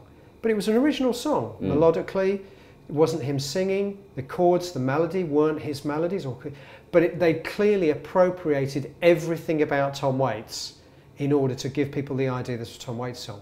And he sued them, I think, successfully. But where does that end? Because Tom Waits himself, there was a lot that you could say, well, he sounded a lot like Louis Armstrong or Howlin' Wolf or these old blues singers. There's nothing ever comes from a vacuum. There's always precedence. So I don't know, likeness. If you take Tom Waits and you change his face just enough that it's not Tom Waits, but that people might be forgiven for thinking it's Tom Waits. Tom Hanks. People might be forgiven thinking it's Tom Hanks. I don't know. Black Mirror, always ahead of the game, yeah. How does this make you feel, this conversation on how the world's changing? Can you see both sides? Are you optimistic? Are you pessimistic? Does it make you sad, frustrated? Does being sad and frustrated make you a better artist? All of those things. I think one of the, again, relating this just back to the world of music, one of the really interesting things about music is it keeps changing. The way people make music, the way people relate to music, the way people engage with music continues to change. Lest we forget, 100 years ago, this whole world you and I grew up and we're talking about, the world of buying records and getting into albums, didn't exist until about the mid-1960s. Oh, actually a little bit earlier than that. Frank Sinatra kind of brought the idea of the concept album in the 50s. It's a relatively new thing and it's already on the way out. So it had about a 50 or 60 run. 50 or 60 year run, this idea of the album as something that you'd press, if you're a record company, an artist, you'd press tens of thousands of copies, they'd go into record stores, people would go into record stores, buy your album, take it home, put it on the turntable and go on a musical journey. Only existed for about 50, 60 years and it's already kind of disappeared or disappearing. So it's just a blip, really. It's a blip that you and I are very attached to because we grew up in this generation. Obviously, the younger generation don't have that attachment to the idea of the album as a musical journey or whatever. They don't care. They just like a song. They don't even care who made the song. If I say to my kids, you really like that song, who's the artist? They don't know. No interest. Couldn't care less. No allegiance to the cult of personality at all. Just the song. Right. And I think that's, again, that's all part and parcel of the world, the virtual world. It's about songs now. It's not about albums. It's about 30 seconds of a song or 15 seconds on TikTok rather than a whole song. Am I happy about this? Obviously not. Obviously not. But I'm lucky that I've been doing it for long enough that I actually don't, I wouldn't say I don't care, I do care, but it's not going to affect me and my livelihood, which is a shame that it's going to affect their livelihoods. Potentially there are so many great artists out there. There are young would-be Tom Yorks, would-be Paul McCartneys, would-be Neil Youngs, would-be David Bowies, would-be Kate Bushes, that will never be allowed to grow, break through and develop and make music. If you could play a gig for one person, who would it be? I think I would say I would love to play a gig for the kid who loves movies and loves the whole idea of going on a cinematic journey but doesn't think that music can have the same effect or have the same kind of high aspirations. That's not quite the sort of answer you're expecting, you were wanting, but that's, I mean, yeah, anyone that I think doesn't understand that music can take you on that cinematic journey too. Will Porcupine Tree ever make another album? I don't know. I don't know, and I like the fact I don't know. Would you rather have 1 million new, engaged fans or 1 million cash, and why? Oh, fans, definitely. I mean, I think anyone who falls in love with being creative and being a musician, you don't fall in love with it because you want to make money. You fall in love with this sort of romantic idea of seeing yourself reflected back through your art in this mirror of having listeners, viewers, whatever it is. And I've never changed in that perspective. What would you regard as your biggest mistake?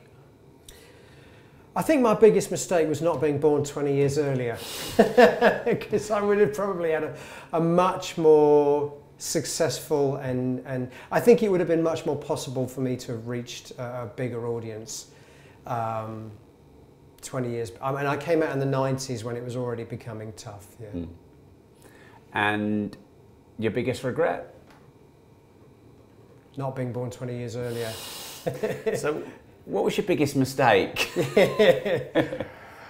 I mean, it's, you know, regrets, I've had a few, to coin a phrase. I think the only time I've really regretted anything is when I felt I have compromised myself in any way. But I learned that lesson pretty early on, that I don't feel good about that. Yeah. What's your most brutal life lesson? God,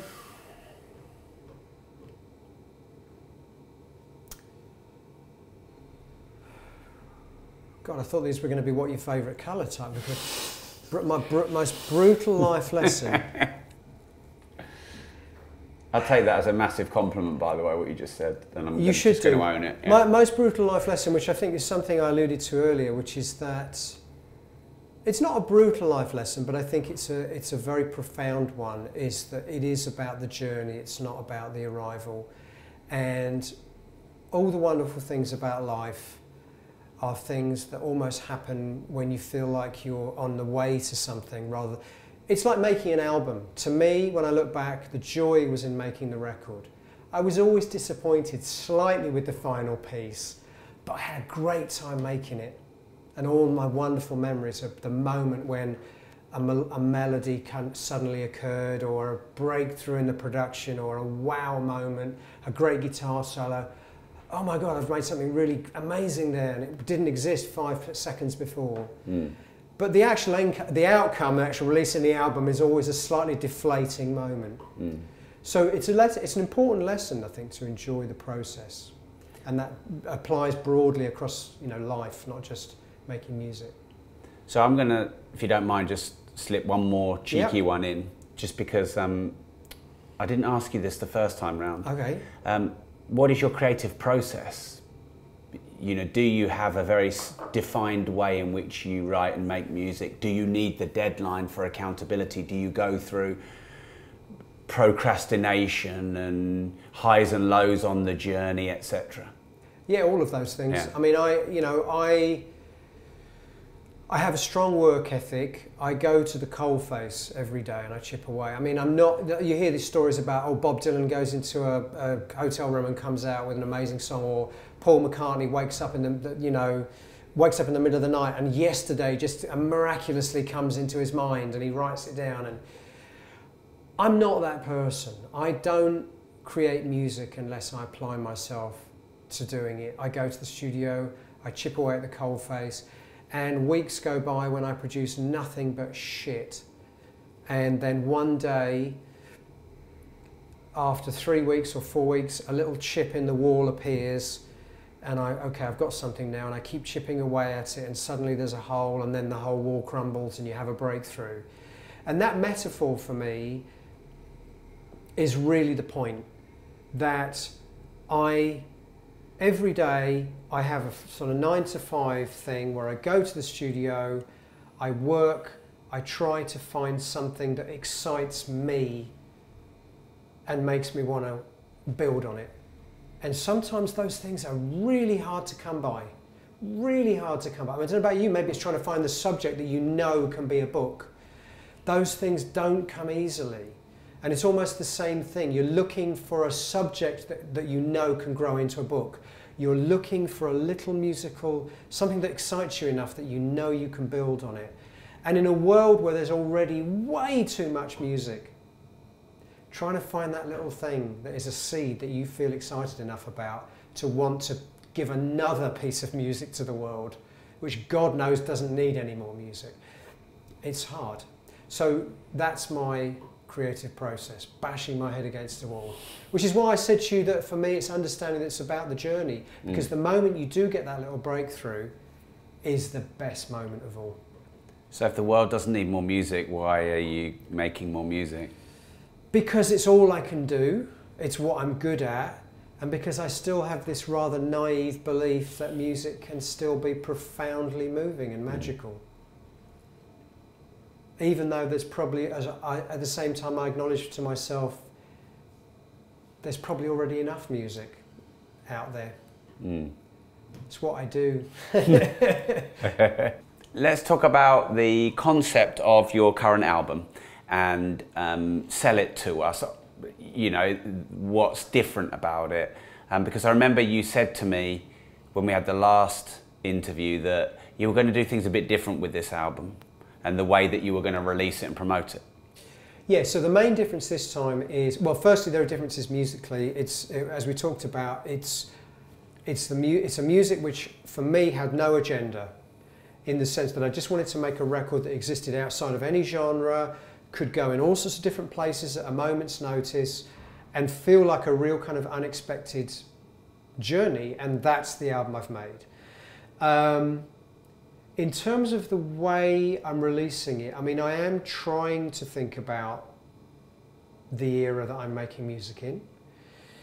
We're keeping the pre-rollout campaign very short this time, only 4 weeks from announcement of record to release, and that's a big difference. It's been 6 months, 9 months, and I understand now that we live in a world where, generally speaking, you have people's attention for a very short amount of time. I think in the music world, I see this all the time, people announce their new record, they release a new video and a new song, and I feel like you have people's attention for about 48 hours if you're lucky. Wow. Yeah, and then they've moved on to the next thing. Radiohead announced their new album, Tool announced their new album, Coldplay announced their new album, Beyonce announces their new album. They're no longer interested in the fact that Steve Wilson announced his new album 2 days ago. So my whole philosophy is keep the campaign short and very, very full. So we're releasing 4 songs, 4 weeks in a row, with great videos, with remixes by various artists. Keep the content really strong, keep it very full, and then drop the album after about 4 weeks. If it was up to me, I would have just dropped the album at a day's notice, but the record company are like, no. Quite rightly, they said, no, you've still got fans that need time to discover that you're making a new album. And you're not Beyonce, you don't have the world looking in your direction, which is fair enough. This show is called Disruptors. What does disruptive mean to you? Did it change since you last came on the show? I don't know if it's changed, but I mean, you know, the way I interpret disruptor is someone that goes against the grain a little bit, who's a square peg trying to fit into a circular hole. That's my career. That is my career. I'm very flattered that you recognised it, you know, because it is a good thing. I've always thought it was a good thing. I've always thought those are the people that move things on. And in my own little way, I feel like I do change perceptions, even if it's just in the little community of people that listen to progressive rock. Change perceptions of what someone that makes progressive rock can do. So, yeah, disruptor for me, it's someone who shakes things up a bit. What's your interpretation of it? Isn't that the only interpretation of it? I don't know, maybe not. Mover, shaker, game changer, change maker. Yeah. Yeah, someone who's prepared to take a risk. Yeah. And maybe even... risk failure, yeah. Yeah, yeah, risk failure. Ridicule. Yeah. Tick all those boxes. Yeah. Yeah. I'm really grateful for you spending a couple of hours here again, Stephen. Thank you for having me back. Yeah, and just remind everyone the name of the album is... So the album is called The Harmony Codex. Yeah. Do you have any preferred place where you want people to listen to it with maybe the best audio quality? Well, it's going to be released on streaming platforms that have Atmos. It's certainly going to be released in Atmos. It's a good way to hear it. It's a more three-dimensional way to hear it. Obviously, I'd prefer people listen to it in whatever high-resolution audio format they prefer, rather than compressed. It's an album which, let's just say, aspires to a certain level of sonic excellence. Yes. Thank you, Stephen. Cheers, man. Thank you. Before you leave, did you watch part 1 where I interviewed Stephen Wilson and it blew up on the internet? Go check it out.